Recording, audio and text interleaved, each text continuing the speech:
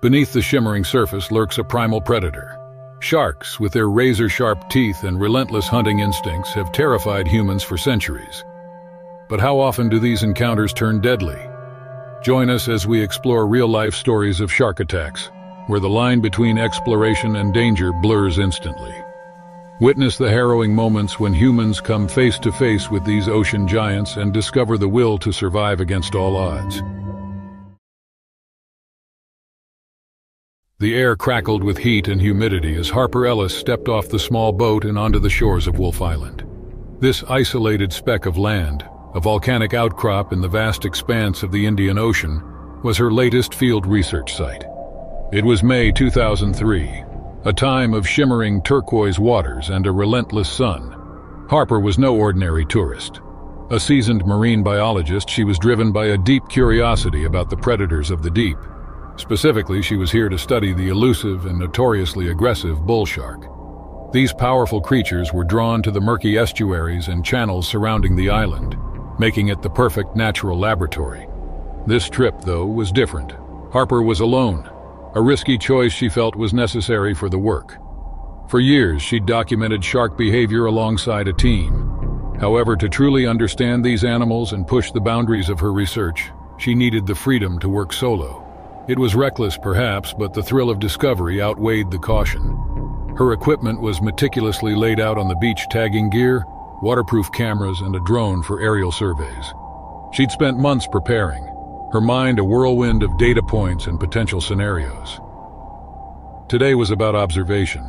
She planned to launch the drone to document shark activity in the shallows, a low-risk start to her solitary research. As she readied the drone, her senses were on high alert. She'd been in these waters countless times, but being alone shifted the dynamic entirely. The calm surface of the channel teemed with life, a reminder of the robust food chain she was about to intrude upon. Bull sharks were opportunistic hunters, their stocky bodies built for bursts of speed and ambush attacks.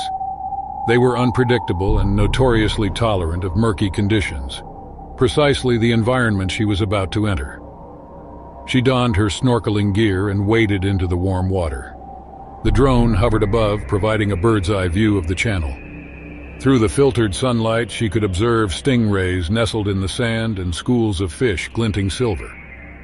But she sought a larger presence, a shark's sleek and unmistakable outline. The drone registered a flicker of movement in the distance, a shadowy shape cutting through the murky water. Harper's breath hitched. Was this her target? The shape grew more extensive as it moved closer, and she felt excitement tempered by unease. Yes, it was a shark, a bull shark, its blunt snout and unmistakable silhouette confirming her suspicions. She came for this data and a chance to observe the creature in its natural habitat.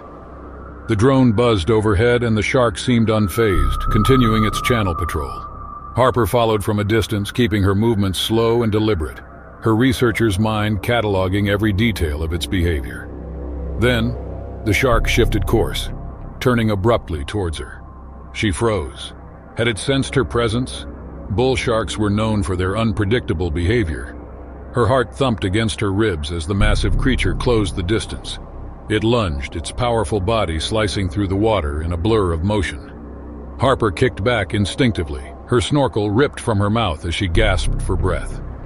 The shark's jaws clamped down, missing her leg by inches.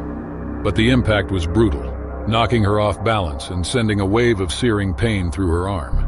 She clawed desperately, finding a handhold on the animal's rough skin and shoving it against its snout. Her marine biology training kicked in. She knew blunt force wouldn't deter a determined shark this size. The eyes were a bull shark's most vulnerable spot. She locked eyes with the predator, forcing herself to remain eerily still as she jabbed a finger towards its eye. The shark flinched, its grip momentarily loosening. It was enough. Harper twisted free, scrambling back towards the surface in a haze of adrenaline and panic. She could see the shore, but it was agonizingly far. The shark circled back, its dark eyes cold and unreadable. She expected another attack, a swift and brutal end to her research and her life. But instead, the shark veered away, disappearing back into the murky depths of the channel. Harper could barely comprehend the sudden retreat. Had her desperate attack indeed deterred it, or was it simply biding its time? She didn't wait to find out, swimming for shore with a desperation born of pure terror. Her arm throbbed with each pulse of pain, a reminder of the gaping tooth marks now etched into her flesh. As she stumbled onto the beach, gasping for air, the drone landed beside her, its tiny camera blinking innocently. Had it captured the attack? She didn't have the strength or the will to find out. All that mattered was the fact that she was alive. Collapsed in the sand, Harper allowed herself to tremble uncontrollably. Tears mingled with the salt water on her face, a release of terror and relief. Her solo expedition had taken a chilling turn. The encounter left her with a profound respect for the bull shark as a force of nature, and a bone-deep awareness of her utter vulnerability within its domain. She would analyze the drone footage later, looking for clues into the shark's behavior. But first, she had to deal with the immediate reality of her wound. The bleeding was finally lessening, but she needed proper medical attention. Somehow, she gathered the strength to send a distress signal from her satellite phone, then waited, watching the sun dip below the horizon. Rescue would come, but the image of those black, unreadable eyes would never leave her. Her research would continue, but never again with the same naive sense of security. She had looked into the eyes of a predator, and it had changed her forever. Liam Blackwood wasn't a man of superstition. Yet, as he gazed out at the turquoise shimmer of Palawan Bay, a flicker of unease danced in his gut. It had been a long morning.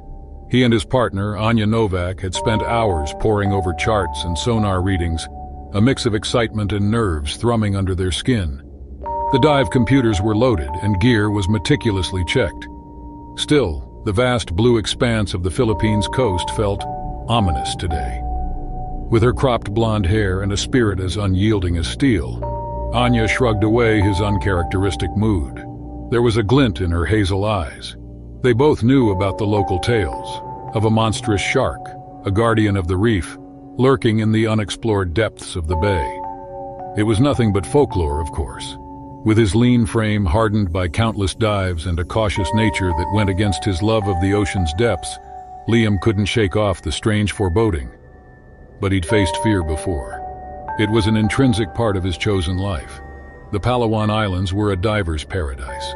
Pristine coral reefs teemed with life so vivid it felt otherworldly. Sharks were a common sight here. Sleek silhouettes, masters of their domain, added beauty and danger to this underwater realm.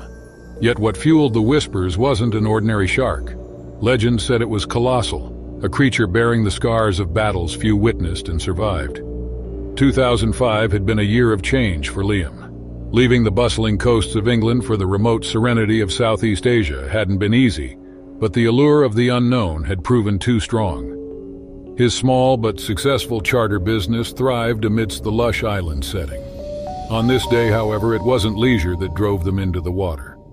For months, the strange patterns on their sonar system had hinted at a hidden treasure. A vast network of underwater caves, untouched and ripe for discovery. They'd nicknamed their target the Labyrinth. To Liam, it held the promise of a lifetime, to Anya, the thrill of pushing boundaries. With tanks strapped on and regulators secured, they descended. Sunlight dappled through the clear water, fading into dusky obscurity with each depth meter. They were experienced divers, and their descent was measured and precise. Schooling fish darted aside like shimmering confetti, the familiar rhythm of the reef a comforting counterpoint to the thrill of anticipation. They reached the reef's edge, where the seabed fell into a gaping chasm. This was it. Anya gave the signal, her eyes dancing with excitement behind her mask. Liam responded automatically, a well-practiced nod, but his pulse throbbed faster. The entrance to the labyrinth was a mere crevice, barely large enough to allow them passage one at a time. Anya went first, her form disappearing into the gloom. Liam hesitated for a breath, the oppressive weight of water pressing down. In that moment of stillness, the bay, once so dazzling, felt alien. Then, with a decisive kick, he followed her into the darkness. His dive light pierced the gloom, a feeble weapon against the suffocating darkness. The cave system twisted and turned, forcing him to squeeze through spaces that threatened to trap him. Anya was a few meters ahead. Her rhythmic kicks were the only sign of life in this desolate place. Liam fought back a rising tide of unease. This was the wrong place where the ocean held its secrets close. Then the shadows moved. Not one, but several shapes materialized. Sleek, deadly forms circling them with chilling purpose. Reef sharks are a shiver of predators drawn to the disturbance. Liam's heart pounded, echoing in the enclosed space. His training kicked in. Stay calm, don't provoke, maintain eye contact. But the sharks were growing bolder. Their movements were fluid, testing their boundaries. Anya signaled for them to move back, inch by inch. Her eyes were wide behind her mask, mirroring his fear. One shark darted in, close enough to feel the rush of water as it passed. Liam reacted, kicking out and aiming his knife at the creature. It veered away, only to be replaced by another, its sharp teeth gleaming in the faint light. Desperation flared, hot and frantic, in Liam's chest. With a surge of terrible clarity, he realized they weren't just being observed but being herded. The sharks pushed them deeper into the labyrinth, cutting off their escape. Anya moved closer, their bodies almost touching as they tried vainly to present a unified front. The sharks closed in, their dark eyes relentless. It was a game of attrition now, and they were losing ground. Then, as if triggered by an unseen signal, the pack attacked. Liam found himself in the heart of a swirling, snapping frenzy. Teeth raked at him, tearing through his wetsuit. He lashed out with his knife, stabbing blindly, feeling a jolt of terrible satisfaction as he connected. But there were too many, their bodies whipping through the water like razor-strewn whips. Pain exploded in his leg. He screamed, the sound muffled by the regulator as teeth tore into his calf. Crimson bloomed in the water, a swirling invitation driving the sharks into a greater frenzy. Liam kicked and thrashed, his movements clumsy, hindered by the tight space. Through the haze of pain and fear, he saw his opening. A narrow slot in the cave wall, barely wide enough to squeeze through. With a surge of adrenaline-fueled strength, Liam lunged towards it, leaving a trail of blood in his wake. He clawed his way into the passage, scraping against a jagged rock. The sharks couldn't follow, but their fierce strikes at the entrance sent shockwaves through the water. He was trapped, injured, and slowly running out of air. His wounded leg throbbed in fiery protest, each movement sending fresh waves of pain through his body. Panic clawed at his throat, a primal terror threatening to consume him. Yet somewhere beneath the blind fear, his survival instinct fought back. He willed himself to think, to plan. The cave had to lead somewhere. He pressed onwards, ignoring the pain, driven by the desperate need to escape, to see sunlight again. The passage seemed endless, the crushing darkness broken only by the feeble beam of his torch. Bursting into a larger chamber, Liam found himself facing a vertical shaft. It rose towards the surface, sunlight filtering down like a lifeline. His heart pounded with renewed vigor. But how to climb? His injured leg was all but useless. He scanned the chamber, his eyes finally landing on the discarded remains of a previous expedition. A tangle of ropes lay half buried in the silt. With a cry of desperate triumph, Liam dragged himself over. Pain seared through him as he forced his trembling hands to knot the ropes, creating a makeshift ladder. Inch by agonizing inch, he hauled himself upwards. The light grew brighter, the promise of air intoxicating. His lungs screamed, his wounded leg a constant burning agony. He thought of Anya, a silent prayer for her survival, a flicker of guilt that he'd fled even as she fought. Breaking the surface was like being reborn. He gasped, the air sweet with life, and frantically scanned the water. Relief washed over him as he saw her clinging to a jutting rock, injured but alive. It took them hours, working through pain and exhaustion, to reach the shore. Collapse claimed them when they felt the safety of solid ground beneath them. They had survived, broken, scarred but alive. The labyrinth had tried to claim them, but they had snatched their lives back from the clutches of the deep. The waters off Tikau Bay sparkled with a deceptive serenity. It was a dazzling sight, a deceptive one for Mia Sinclair. While the Philippines held a certain allure, the promise of tropical paradise, she knew the ocean could turn in a heartbeat. Here, the calm blues concealed a world of predators and hidden currents. Today, a sliver of unease gnawed at her, despite the gentle lapping of the waves against the dive boat. It was July 22, 2007. She'd been an avid snorkeler since childhood, a deep-rooted fascination drawing her to the world beneath the surface. But this was different. This was her first true open-water dive, a stepping stone into a realm that demanded respect, not just wonder. Beside her, her dive instructor, Thomas Rivera, ran through the safety checks. A weathered island native, Thomas inspired a mixture of trust and a twinge of nervousness. His gruff voice and heavily tattooed arms told of a long, intimate relationship with the ocean. Tiger sharks were the dominant predators here, sleek and powerful. They patrolled the reefs drawn in by the vibrant marine life, but attacks on humans were rare. Still, Mia couldn't shake the feeling of eyes watching from the blue depths. The island was wild, a speck of lush green rising from the sea. For her, it had been a refuge. A year earlier, a devastating loss had left her adrift, the emptiness threatening to consume her. The Philippines wasn't an escape. It was a desperate attempt to find a way back to life, to reconnect with the world beyond her grief. The descent was disorienting. Sunlight gave way to shimmering blue-green, and the silence felt heavy. This wasn't the colorful, teeming world of shallow reefs. She focused on her breathing, the steady hiss of the regulator, letting Thomas guide her deeper. The reef materialized from the gloom, a coral fortress rising from the ocean floor. Schooling fish darted aside like shimmering jewels, their movements hypnotic. For a fleeting moment, Mia's anxieties melted away. Then she saw it. The shark was enormous, easily 12 feet long, and its stripes starkly contrasted against the dusky water. It moved with a slow, menacing grace, utterly unlike the skittish reef denizens Mia was used to. This was an apex predator, an embodiment of the ocean's raw power. Her pulse hammered in her ears. Tomas squeezed her arm, a silent command to stay calm, but a ripple of apprehension ran through her. This wasn't fascination anymore. This was fear, pure and sharp. The shark circled, its dark eye fixed on them. Mia's mind raced, searching for a plan to escape. Tomas held up a hand, signaling her to stay still. Every instinct in her body screamed to flee, but she forced herself to obey. Then the impossible happened. The shark charged, not at Tomas but at her. The time it was fractured. She saw the maw open, a cavern lined with gleaming teeth.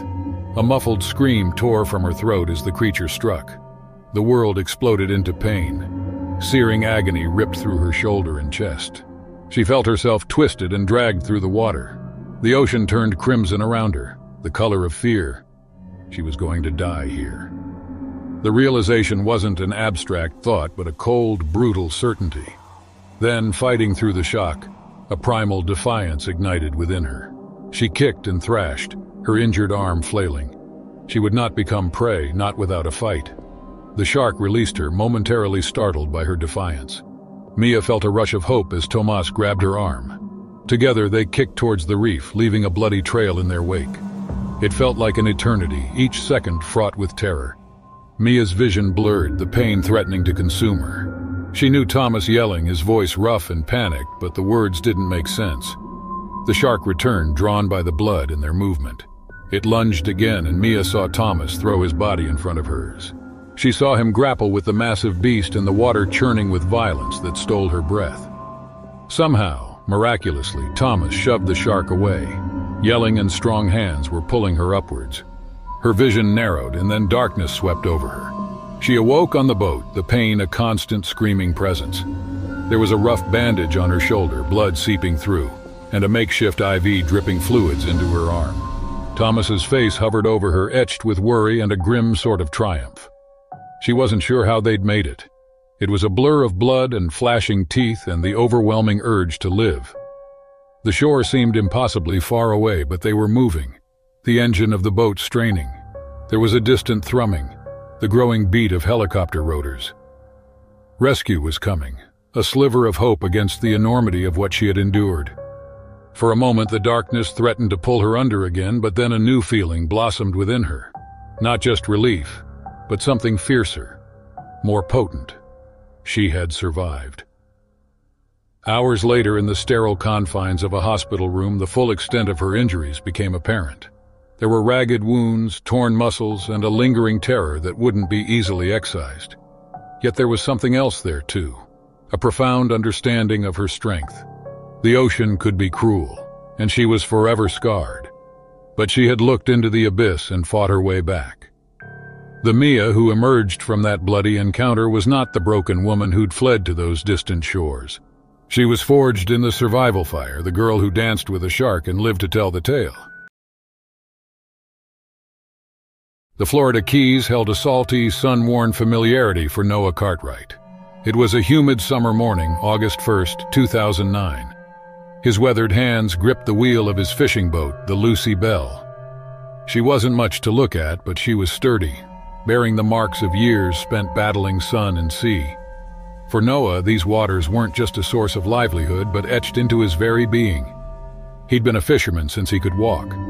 His dad, a burly man with a thick beard and a booming laugh, had taught him the ocean's currents, hidden reefs, and unspoken language. Years later, Noah was still on the water, making a modest living from the sea's bounty. It wasn't an easy life, but it was the only one he knew and cared for. This morning, however, a strange sense of unease prickled along his skin. The sky was clear, not a hint of storm, yet something felt off. Even the usual squabbling gulls seemed strangely subdued. Hammerheads were the sharks to fear in these waters. Powerful stalkers, their heads were flattened into that unmistakable T-shape. They weren't as large as some species, but they were fearless, often curious, and known to be aggressive. Noah scanned the horizon. He didn't crave adrenaline or confrontation, quite the opposite. But years of experience had taught him to trust his instincts. Reaching under the helm, he pulled out a pair of well-used binoculars.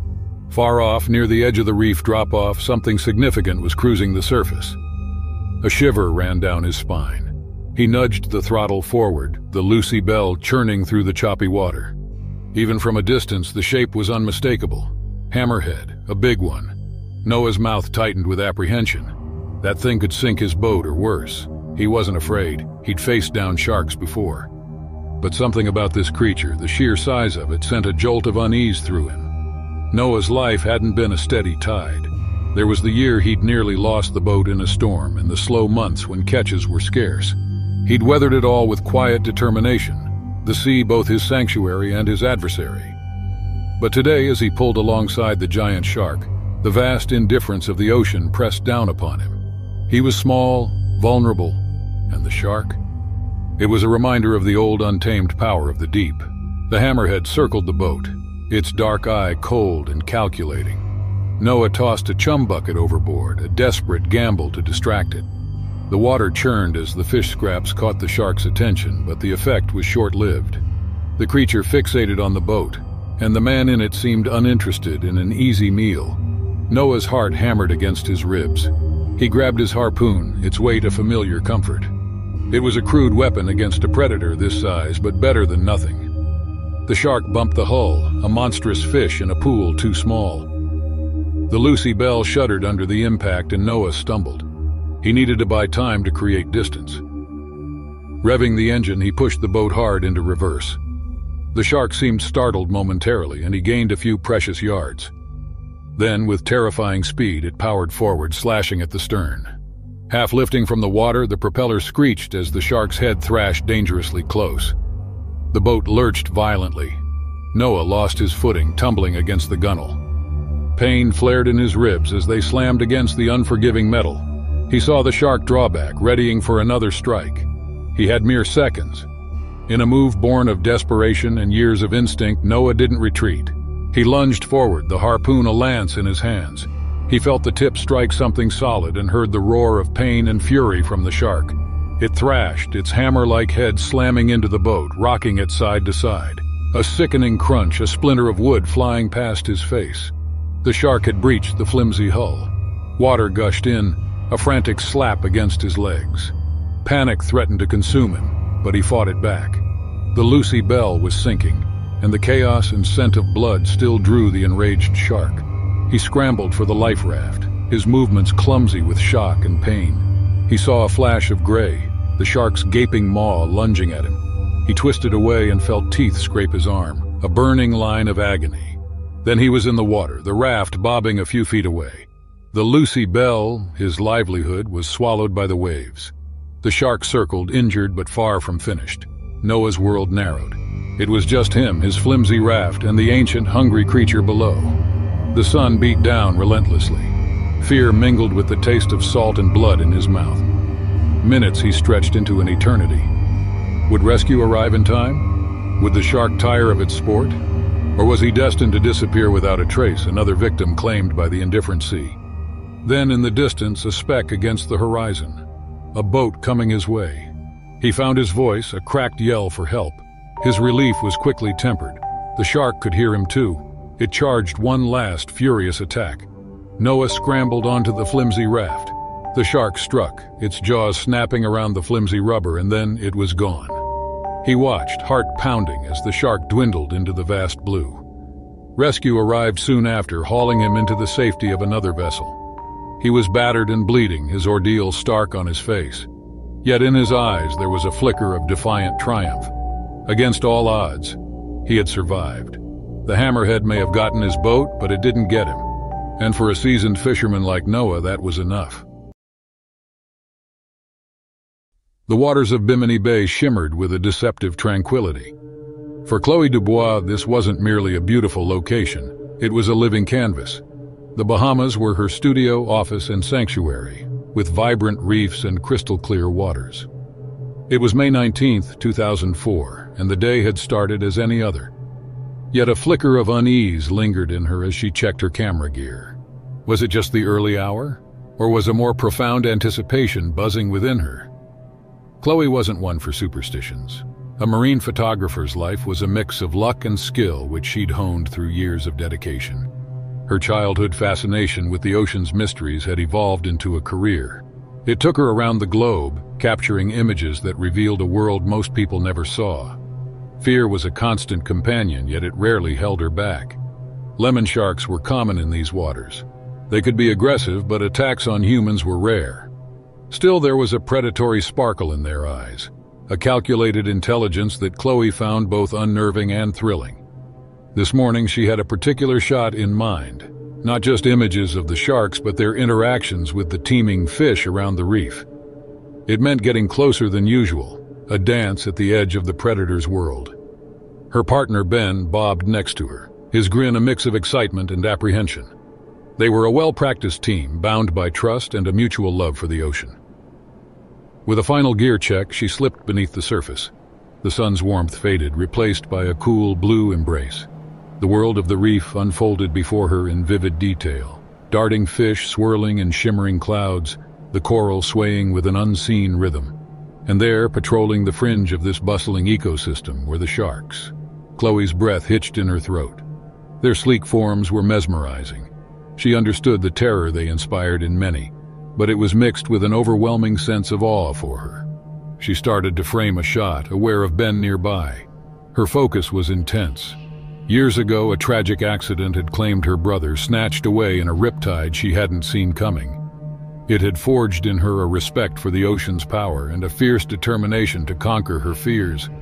The camera became a shield, a way to channel her grief and love for the world that had taken so much. The first flicker of movement caught her eye.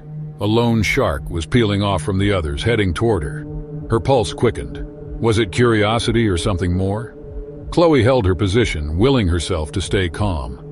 Ben, sensing the shift, moved closer, his body subtly tensing. The shark came on, its pace unhurried yet purposeful. Chloe raised her camera, fighting the instinct to retreat.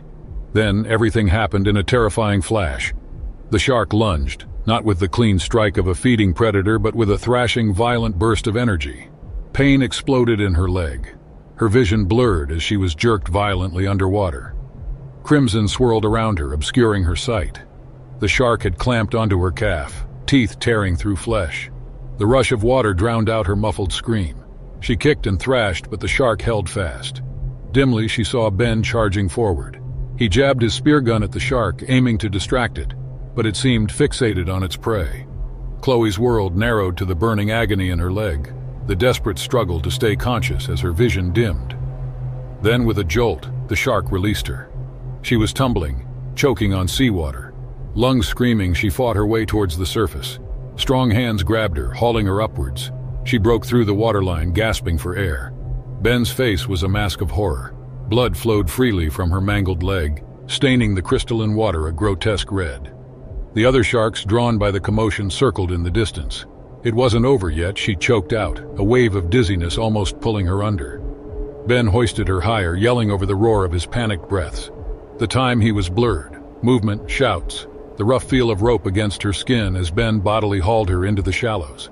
The world tilted, the pain becoming an all-consuming blackness. She awoke with a jolt in a hospital bed. There was a persistent ringing in her ears, the sterile smell of antiseptic, the ache of her wounded leg. It took a moment for the fog to clear. The memory of teeth, blood, and the crushing pressure washed over her like a chilling tide. They were lucky. Passing fishermen had seen the attack, pulling them from the water moments before the sharks closed in. Ben was bruised but largely unhurt. Chloe's injuries, while severe, weren't life-threatening. Yet the trauma lingered. When she looked at the ocean the next day, it wasn't with the artist's eye but with the wary gaze of a survivor. The attack had taken something from her, not just flesh and blood, but a sliver of her carefree spirit. The ocean, once her playground, was now where danger lurked beneath the surface. But there was resilience forged within her, too. The ocean was still her passion, her calling. Weeks later, with her leg still mending, she tentatively picked up her camera. It was a cautious return, tinged with fear and a fierce determination. The scars, both visible and hidden, would never indeed fade. They were a reminder of the ocean's raw power and the price of venturing into its unpredictable depths. Yet Chloe Dubois refused to be chased from the world she loved. She would return to the water, her eyes a little wider, her heart a little warier, but her spirit unbroken. The waters of the Maldives pulsed with life, shimmering with an almost surreal clarity. It was April 18, 2010, and for Mason Greystone, a day that started with promise held a tinge of restless energy. He adjusted his mask, the familiar weight of dive gear a comforting counterpoint to his unease. Oceanic whitetips were infamous here. Sleek and formidable, they were the open ocean's opportunistic hunters. Attacks on humans were rare but not unheard of. And today Mason was going it alone. His usual dive buddy, Sarah, was busy with work, leaving him alone to explore a remote section of the reef. He wasn't afraid. He trusted his skills honed over years in the water. But something about the vast expanse, the yawning depths, made his heart beat a little faster. It was a primal response, a reminder that he was a visitor in a realm beyond his complete understanding. Mason was different from most divers. He wasn't driven solely by the thrill of the underwater world. The loss had shaped him.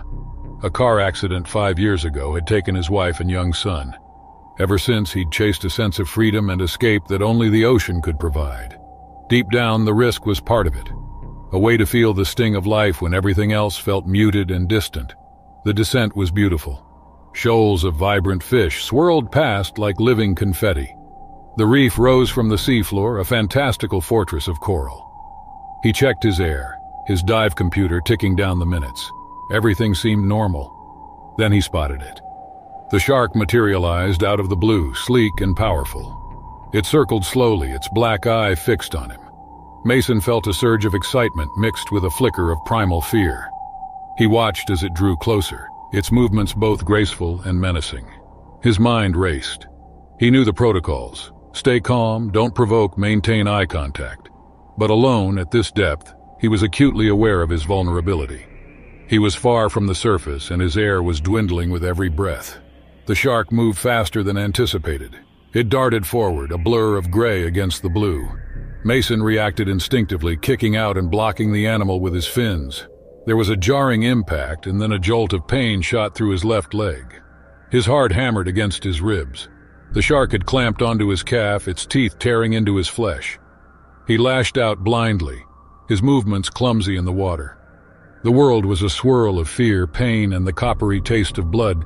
He kicked, twisting to break the shark's grip, but it held fast. Panic threatened to consume him.